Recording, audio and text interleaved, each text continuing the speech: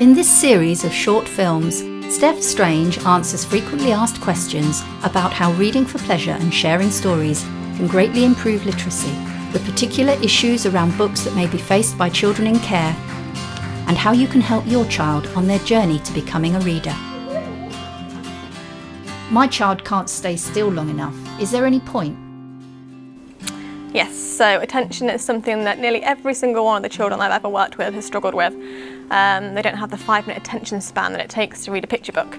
So many reasons for that. It could be that they've not had the experience of sitting down with someone and sharing a story together. They could struggle with self-regulating. It could be they're hyper-aware.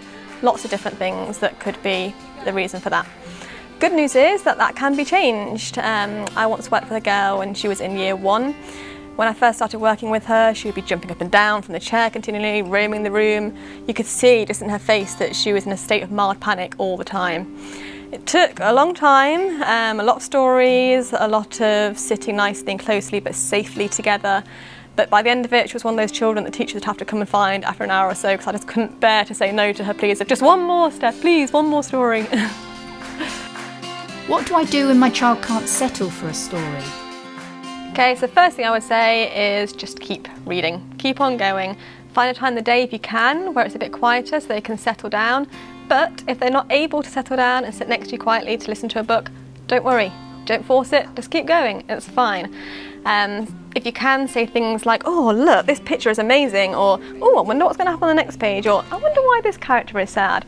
9 times out of 10, the story will draw them back in again and they'll end up sitting next to you. However, again, if they don't do that, don't worry about it. I know it can feel horrible when you're sitting there reading a story and your child is wandering around the room, but you are having an impact even if it doesn't feel like it at the time.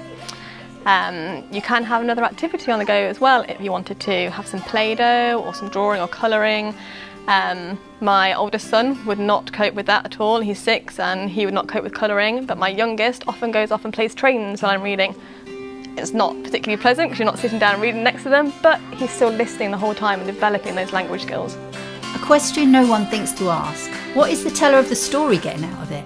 So what you're getting out of it? Well, it's going to really help your emotional connection with the child. Sitting together, engaging in the story together, laughing at the funny bits, trying to work out what's going to happen next. All these things are going to really help strengthen your relationship, which is obviously going to really help you. Also, reading out loud has a really positive impact on your brain. It increases your memory, it increases your vocabulary, it really increases and helps with your communication skills, so obviously that's all good. There was also a study that was done which was all about what relaxes you. So it showed that it was much better than having a break and having a cup of tea or coffee, for example. Just 6 minutes of reading reduces the stress by 68%.